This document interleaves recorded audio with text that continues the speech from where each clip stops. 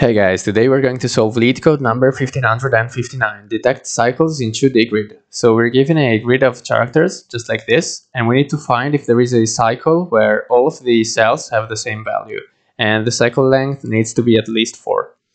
So the way we're going to do this is recursively through a depth-first traversal of the grid. So first of all, as you know, I like to set up a variable tracking the directions in which we can move. For example, here we cannot move diagonally. Then we're going to set up the amount of rows and the amount of columns in our grid. And, if we don't find any cycle at the end, we're just going to return false, just like this. And also we're going to set up a visited set. So this will keep track of the cells that we have already visited, so that we won't visit them again with the depth-first search, because that would be wasteful.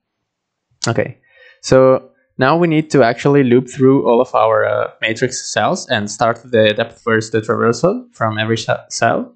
So we loop through all the rows, we loop through all the columns of the current row, and if we haven't visited the cell yet, so remember that in a set we can't just pass in the reference of the array, we need to convert it to a native value such as a string.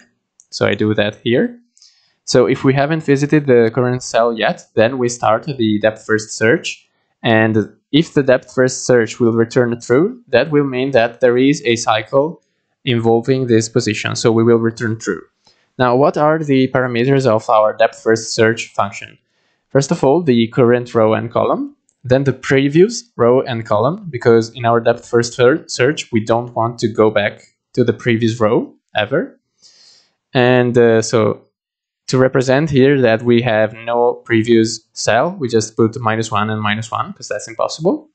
And the other parameter of our depth-first search function is the current grid cell value.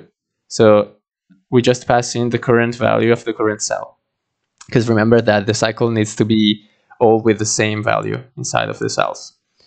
Okay, so now we are going to return true if this depth-first search function returns true. Now we just need to implement it. So the parameters, as I was saying, are the current x and y, so row and column coordinates, the previous coordinates, and the current value. So we call it here start character. Okay, so now what we're going to do is we're going to add the current cell to our set. And remember to call join here, just like before, or this won't work. Then we are going to say, if we don't find any cycle, just return false. So this is going to be at the end of our computations. Now we loop through all of the directions in our variable that we have set up previously. And we get all of the neighbors by doing this. We set up the new x coordinate, new row coordinate, and the new column coordinates by adding to the current the respective value here. And then what we do is, if the row, the x coordinate is greater or equal than 0, and if it is less than the number of rows, then it is a valid coordinate. Then we check as well for the y coordinate. It needs to be greater or equal than 0. It needs to be in the bounds of the grid, essentially. And then we also check if the new grid value is equal to the start char, because if it's not, then we don't have to do anything. We can't traverse the grid in that direction because the values are different.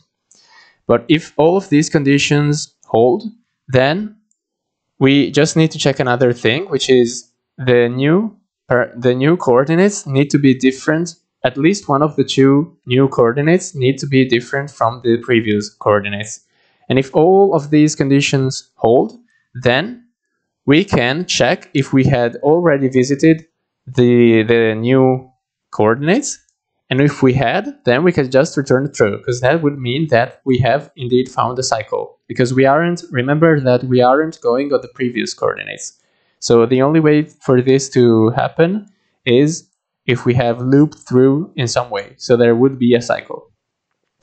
And if it isn't already visited, so if these coordinates haven't already been visited, then we can just visit them. So call a DFS on them with the usual parameters. So the new x and the current x and y become the last x and y, and the same start character value. And if this depth-first search returns true, then we can return true as well. And that's it. So I'm going to show you that this works, and this solution is optimal because we go through all of the nodes of the matrix only once. So I would say that this is a O of n space complexity and time complexity, where n is the amount of cells in the matrix. And the space complexity comes from this visited set. All right, thank you, and that's it for now. Bye.